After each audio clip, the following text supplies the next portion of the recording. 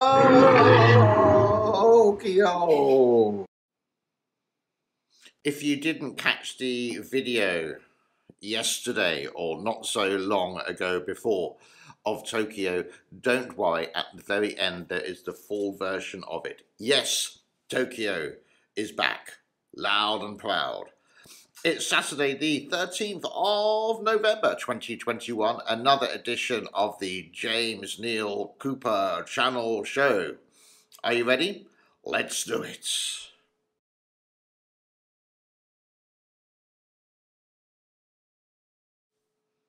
Many thanks for all the people who are subscribing. It really helps the channel grow.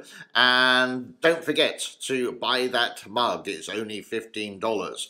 Now, let's go straight into the levels at two important places along the Yangtze.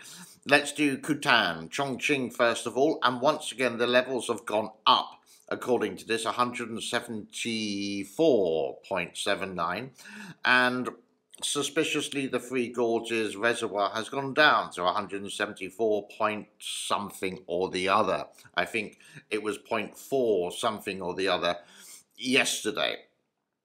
But I do expect it to rise a little bit, but saying that, I could be totally wrong indeed.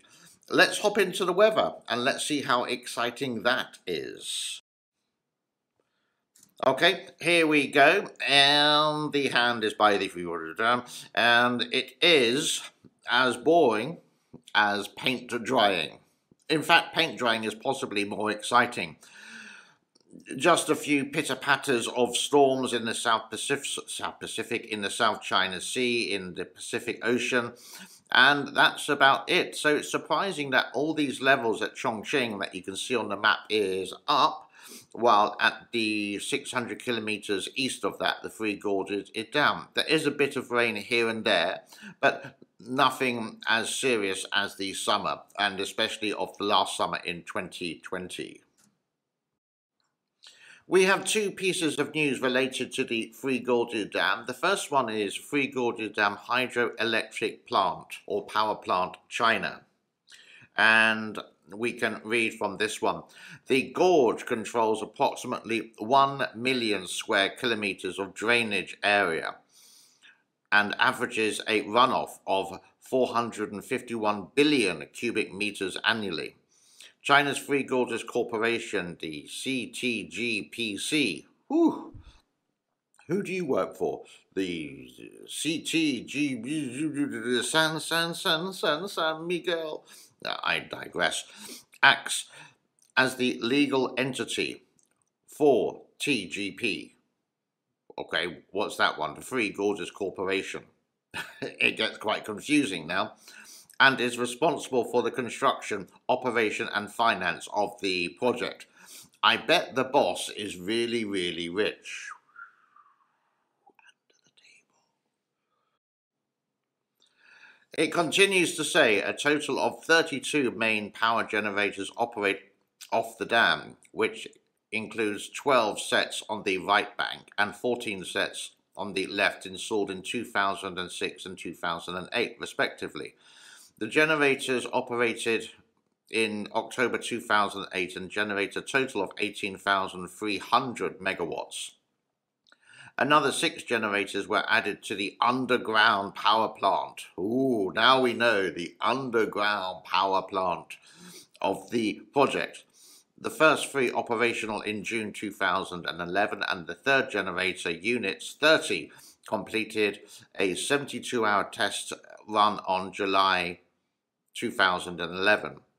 The first underground unit, unit number 32, began operations in May 2011, and the second, unit 31, commenced commercial operations on June 2011. In 2012, all 32 hydro units were commissioned to generate a total of 22,500 megawatts output.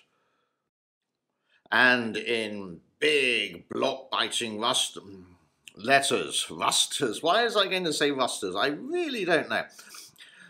Estimated 24,000 dams produce electricity or 18% of the electricity generation in China. It's not enough. And into the main title of today, and China's Three Gorges project, a huge dam with big troubles. And actually, this is quite a small piece of information. After years of denials, China admits its Three Gorges project is destabilizing land around the 400-mile, 600-kilometer reservoir, prompting calls for more costly resettlements. So basically, if we see from here, they built it in a rush. The biggest dam in the world was built in a very short space of time. We know it's of really bad quality, or not the best quality at least. And there were over 1.3 million people who were resettled first of all. And we've all seen the pictures of that. But then they realized, oops, landslides. And what they tried to cope with the landslides is put the wire mesh, like the chicken mesh, on the sides of the mountain. But 600 kilometers long, both sides, that's 1,002 kilometers, and all the tributaries. That is a massive project, and it's got to be constantly repaired. It's like a bridge, a really long bridge. Once you start painting one end, by the time you finish, you've got to start painting it all over again. It's never ending. So more people got resettled. Some people only got like $300 for their land. And as I said before, farmers were put into a high-rise building higher up on the mountain. The land not so good, not so fertile, less money, or they were sent to be a migrant worker in a place, let's say like Shanghai, for example, or manufacturing somewhere east of the Yangtze River. This, I can still imagine, is still ongoing, as problems, they only seem to have disadvantages of the Three Gorges, and the Chinese have now admitted it, but they will always try to do the positive advantages and never show us the negatives. Have a look at some of these pictures here.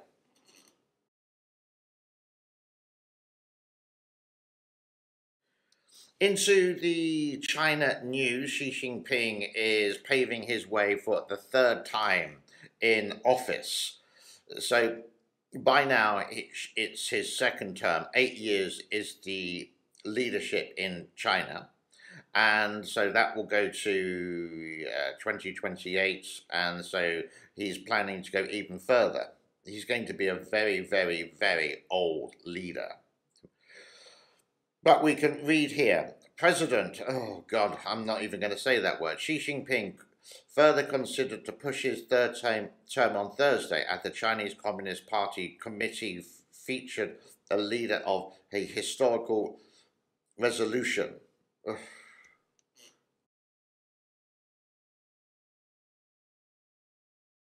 Also in the news, with this picture quite interesting, the Chinese embassy in the Czech Republic on Friday strongly condemned World Uyghur Congress, calling it these words, which I can't really say on where I am right now, that is seeking to split China's Xinjiang region for organizing anti-China activities in the Czech Republic.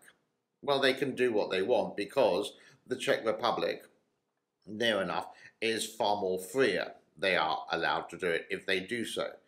So Chinese embassy, hey, you say we don't interfere, now you don't interfere with other people's affairs.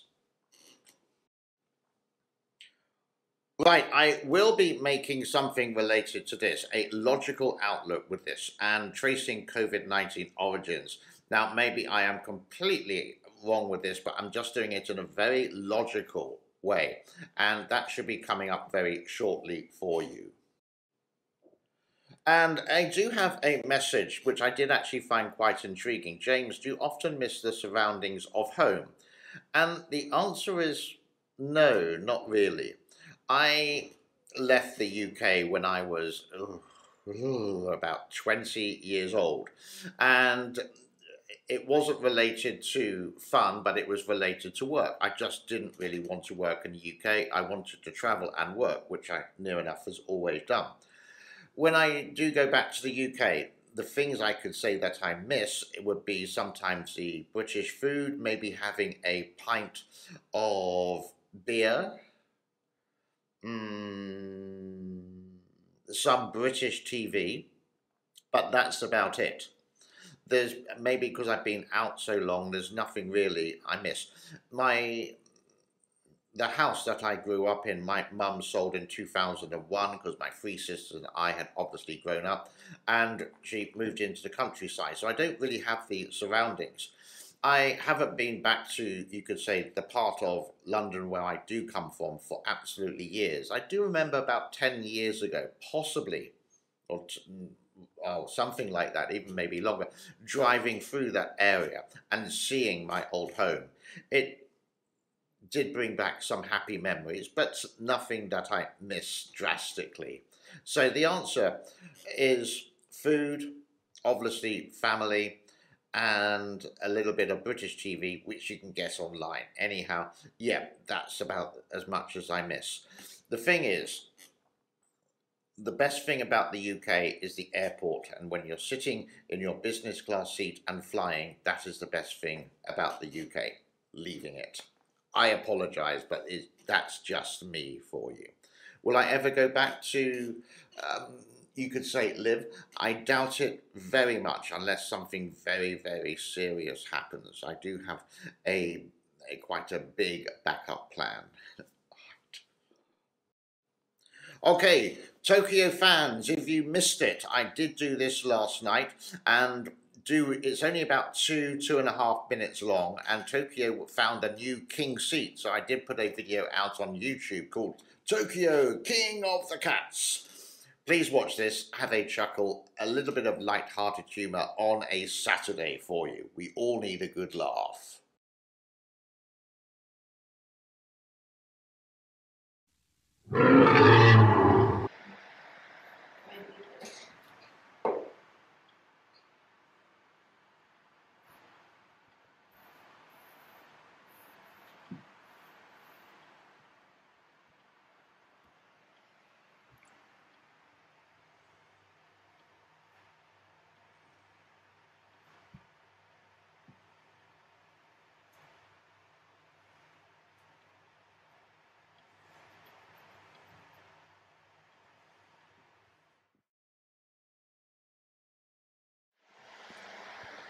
Tokyo, the king of the cats. Oh. King of this cat. King of that cat. King of that cat. And that cat. That's not a cat. Even king of that cat. And that cat. And king of that cat. The king of the cats is Tokyo.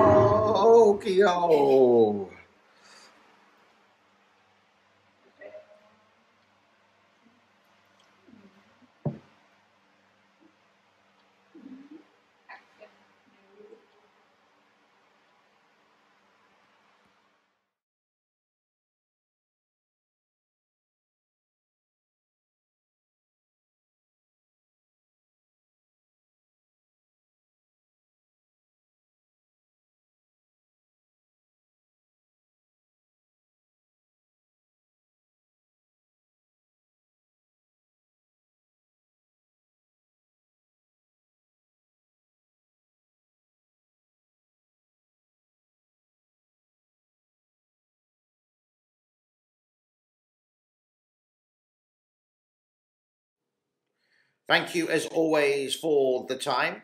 Don't forget that subscription, don't forget that like, and don't forget to buy the mug. I wasn't going to mention it today, but it's all for a good cause. And I will see you tomorrow, near enough the same time, the same chair, hopefully a different t-shirt, and I may even wash my hair.